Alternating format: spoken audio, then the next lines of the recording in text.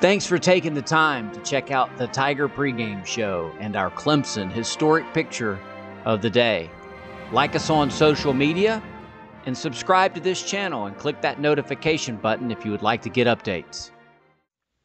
Today's photos are from the spring of 1972 and show the humble beginnings of Tiger Field. Tiger Field was completed in 1970 with the input of Coach Bill Wilhelm.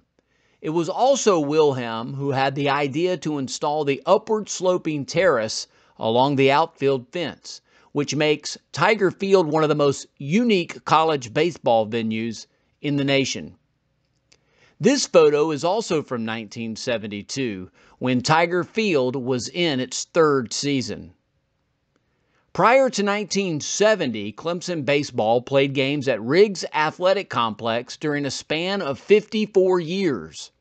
Prior to 1916, Clemson played baseball on Bowman Field, which incidentally was named after Randolph Bowman, the first baseball coach at Clemson.